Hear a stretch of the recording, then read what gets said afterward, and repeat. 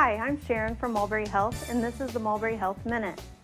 Did you know that May is Skin Cancer Awareness Month? Nearly 5 million Americans are treated each year, so it's easy to see why the U.S. Surgeon General has put out an official call to action to prevent skin cancer. So when you're out in the sun this summer, here are a few practical tips to remember. Wear tightly woven protective clothing. Make sure you have a hat that covers your whole head. Find shade when and where you can. Avoid outdoor activities during peak sunlight hours. And make sure to use high SPF sunscreen and reapply every 1 to 2 hours. And that's your Health Minute for today. Be sure to check the Mulberry Health Facebook page.